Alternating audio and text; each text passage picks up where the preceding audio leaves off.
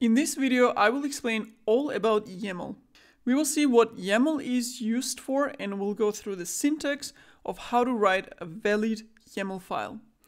As you've seen in my tutorial videos about Docker, Kubernetes, Ansible, Prometheus, etc., I have shown example configuration files all written in YAML, because it has become a pretty widely used format for writing configurations for many different DevOps tools and applications.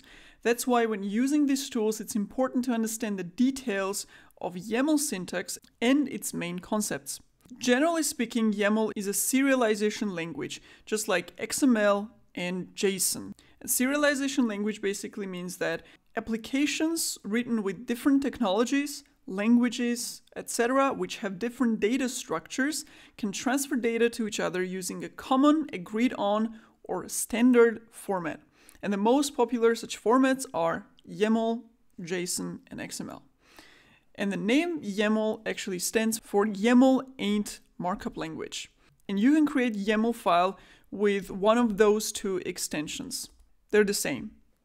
One of the main reasons of why YAML's popularity has increased so much over the past years is that it's super human readable and intuitive, which makes it a great fit for writing configuration files for all those recent DevOps tools like I mentioned, Docker, Kubernetes, etc. So to show you an example and also comparison between YAML, XML, and JSON formats, let's consider this example. So this is how a YAML file would look like. It's very straightforward, it's pretty clean. This is the same data in XML format, where you have these so-called tags, and then you have the JSON format. And as you see in XML and JSON, data structures are defined using special characters. In XML, you have so-called tags with angle brackets. In JSON, you have curly brackets. And in YAML, you don't have those special characters. So how data structure is defined in YAML is through line separations and spaces with indentations. That's why you can indent and space in XML and JSON as you wish, but in YAML, you get a validation error if you have one single space in the data structure wrong, which may be a little bit annoying, but it makes YAML format the cleanest, most human-readable format of all three. So what are some of YAML's use cases? To count a few, YAML format is used for Docker Compose files, for Ansible, Prometheus, Kubernetes, and many more tools. Okay, so now that you know what YAML is and where it's used, let's dive into its syntax. So let's start with the basic syntax, which is simple key-value pairs. So let's take an example that I just showed you, and let's write key-value pairs like app, and let's call it user authentication.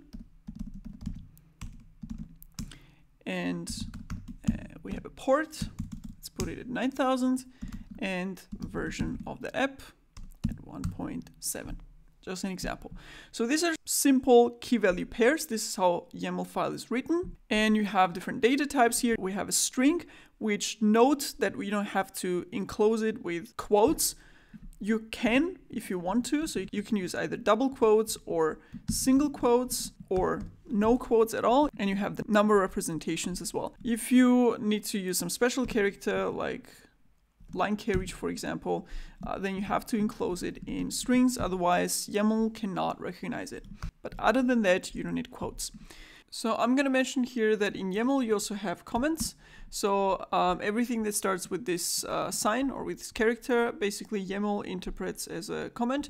So I can write a comment here, and basically I can use this comment between the attributes anywhere in YAML file where I want, to make my file even more readable and understandable. So this is a simple list of key value pairs. What you can do is you can group them inside of an object. So you can create an object in YAML, and you can do that by indenting this individual key value pairs and enclosing it in an object. And let's call it a microservice like this. And this becomes an object with microservice with its attributes. And note that the space has to be exactly same for each attribute within the object. And also note that because YAML is so sensitive about the spaces and indentation, it's always a good idea to use a YAML validator before you, for example, execute a configuration file in Kubernetes, or you apply that or use that file, to be sure that your indentations are right. And there are online tools for that. One of them which I use is this one here, but there are some other online tools as well. I can link them in the description. So what you can do is you can just copy that and it tells you that it's valid. If I, for example, did this, it's gonna scream bad indentation. So you can check your validity here. So let's go back. In YAML, you can also have lists. So for example, if I have multiple microservices like this, I can create a list of those microservices simply by using dash. So like this. And again, important thing that those attributes stay at the same level, and the dash is right here. And you can also have Boolean values. So for example, if we have deployed attribute, you can say true or false. And in YAML, you can also express Boolean expressions with yes or no. So let's say deployed yes, and also with on and off. So all these three pairs of values are expressions of Boolean values. And you also see the syntax highlighting is different. So this is a list, and these are the items of the list. And I can add second item, app, let's say shopping, cart, whatever. And let's say port is 9002. Then we have version, which is 1.9. And this way you can define lists of objects. But you can also define lists of simple values. So for example, if you had a list of just the microservice names, you could do like this.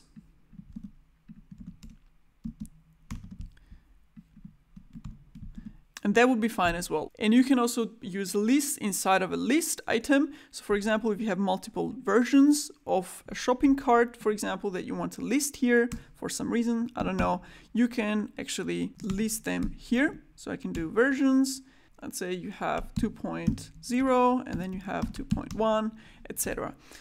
And I'm gonna copy that also in the validator, and here you see that the dash position, you can actually use different indentations for that. So I have an indentation here, but I don't have here, so that's fine as well. I could do like this, or I can align it on the parent attribute. So don't be confused if you see different alignments of the lists.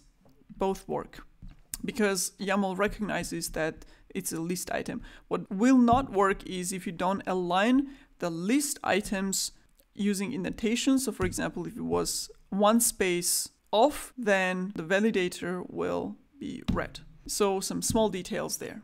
Also know that if you have primitive items in the list, like this one, for example, so not the object items, but the primitive ones, you can also express it in a different way. And this is how, with the different syntax, you have square brackets and you can put those values inside, like a list, which makes it actually more readable if you have just simple data types and not objects. Let's validate that as well to make sure. You can have strings here as well, or a mix of them, doesn't matter. Now, this is really some of the basics of YAML syntax. So to make it more practical and realistic, let's actually look at a real Kubernetes YAML example to see how this basic syntax is expressed there.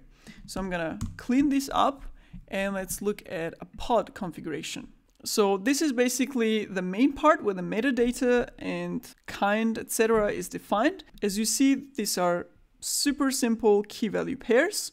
And then you have this object that we just saw with hierarchy, with indentations. So you have a metadata object, and inside that you have another labels object. And here you have the specification and containers. Maybe you're familiar with this already. And in containers is a list. So each container item, so to say, has to start with dash and indentation. And there we have the name of the container, have the image, let's use Nginx. Then you have ports, which is another list. So again, we start with dash to list the ports. And then you have the attribute, which is container port value there.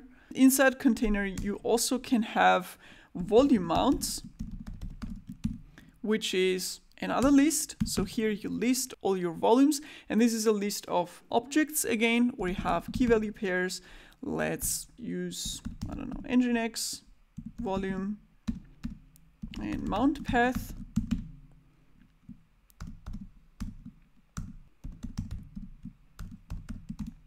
Some example, and this is how a pod configuration will look like. So you have, again, basic building blocks, key value pairs, objects, and lists, and then lists inside of that list item. And since containers is also a list, you can have multiple containers inside.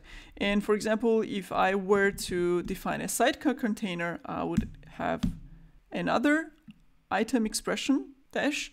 And here I would say, this is my sidecar container. And again, image, some image, etc. Also, another example that I also showed in one of my videos is where we deployed a curl image as a sidecar. And inside of that container configuration, we also had these two lines. I'm actually going to copy them. And here you see that this is this alternative syntax of defining lists. So arguments is a list, and we use it like this. And then we have the two items here, 1 and 2. So knowing how YAML syntax works should make it easier to understand the Kubernetes configuration file structure better.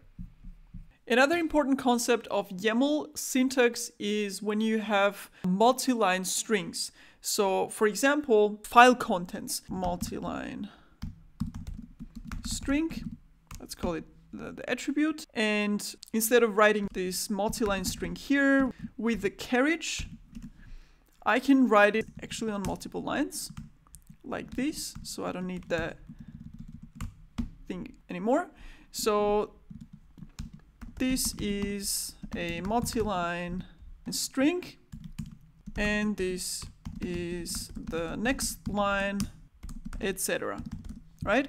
And the way I can do that is using the pipe symbol. So YAML will see that character and will interpret everything here as a multi-line text. So these line breaks will actually stay. Another case could be if you have this super long string, which has to be on a single line. So for example, this is a single line string that should be all on one line.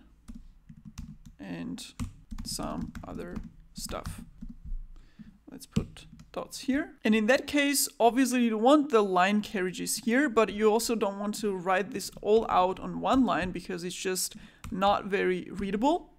And that's why you want to, for readability, you still want to display that here in the YAML file itself, but you want YAML to interpret it as a single line. In this case, instead of pipe, you actually replace it with a greater than sign or with this angle bracket, and this will be interpreted as single line. Now, this is just some random example, so let's actually see some real use cases. I have a config file YAML here from Kubernetes, which I have used in one of my tutorial videos, and here you see the basic key value stuff, and here you have the name of the attribute. You can call it whatever you want. And here we use that pipe, and these are actually the contents of the file. This is going to be displayed exactly like this with line carriages, because this has to be each one on its own line. And this way you can actually write configuration files for different applications, like this one is for Mosquito. You also have maybe Fluentd, and they have their own different formats. And you can write the whole thing as a file represented by multi-line string in YAML. Another example of using this multi-line string that you may actually encounter in Kubernetes configuration files is this one right here. So this is part of configuration of a pod. So you have this command attribute, and here you see the familiar list. And here again, you have this pipe that is followed by a multi-line string. And this is an example of Kibana that I found. So basically what it does is that it executes a shell command, and this is a shell script. So you can actually put the whole contents of a shell script as you would have that as a shell script file after that pipe symbol as a multi-line text. And this will execute as a shell script basically. One thing that I've also needed to use in YAML was environmental variables. So for example, you have a pod that has environmental variables defined inside, and you have to use one of those inside the pod configuration. You can actually access them using a $sign inside your YAML configuration. So this is an example of a MySQL pod. And here, the same thing that I showed you before. So you have the command, and here in this line, we're executing a MySQL command, and I am accessing the environmental variable that is available inside the pod using the name of the environmental variable and the $sign before that, which if you need that might come in handy, because I believe this specific concept of using environmental variables in YAML isn't very well documented. YAML also has a concept of placeholders. One of its use cases is in Helm, for example, and this is how it looks like. So basically, instead of directly writing the values inside, you define placeholders, and the syntax for using placeholders is double curly braces around that placeholder, and this value gets replaced using template generator. And I believe the same concept is used in Ansible as well. So again, if you use Helm or Ansible, for example, and you see the syntax, you should know what it stands for. And lastly, inside one YAML file, you can actually define multiple components. And you can separate these components using 3 dashes. Like this. So for example, if I have a YAML file where I want to put all my configurations, I can separate them using these 3 dashes, and this will be a valid YAML. And this can be very handy in Kubernetes, especially where you have multiple components maybe for one service and you want to group them in a single YAML file. So for that use case, this is the way to go. Maybe the interesting note here is that in all my Kubernetes videos, I have used YAML format to write Kubernetes configuration files. However, you can also write Kubernetes configuration files in JSON format. For example, if I head over to my dashboard and I click to edit one of my components, I see that I have both YAML and JSON formats available, which I can edit directly, or if I want to create a new element or new component, I can provide either YAML or JSON. But I personally use YAML because, as I mentioned, it's cleaner and more readable, but you can actually use both. So this was it for YAML tutorial video. Thank you for watching and see you in the next video.